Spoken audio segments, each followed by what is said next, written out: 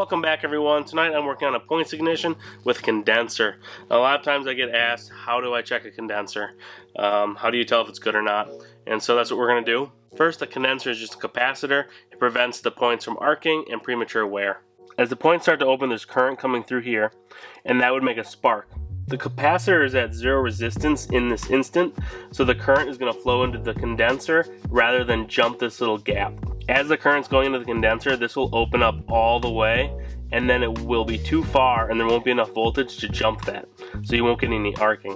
When these come back and close, this will be discharged into the frame, into the engine, into the ground. You can test a capacitor in the stator or out of the stator. Since this is a little capacitor, you do want to discharge it by connecting the terminal end to the side, just so you don't get shocked.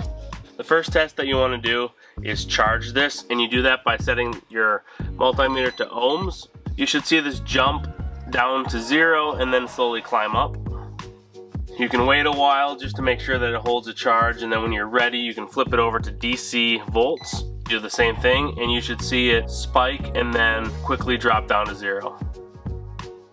You can also do it halfway and then stop. So we could start at, I think it's 0.4, and then go down to 0.2 and then stop and then start again. And stop. And if we go back on it, it should go to 0.2 where we left off and then go down. Yep, perfect. So this is a good capacitor. You can also do it when it's in here. You just have to make sure that these are open. And you can do that by putting a piece of wire in the points, kind of like that, just so they're open.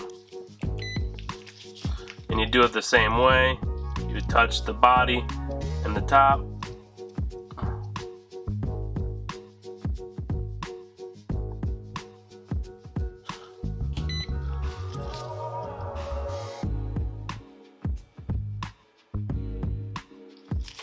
So these ones are good too. This multimeter is used for house electrical, so it doesn't go down as low as a small electronics like this. It does work, but there are better models, and I can put some links in the description for them. You can use this method for your moped, lawn tractor, old Chevy Nova, whatever has points and condensers. Okay. If this helped you, please like and subscribe.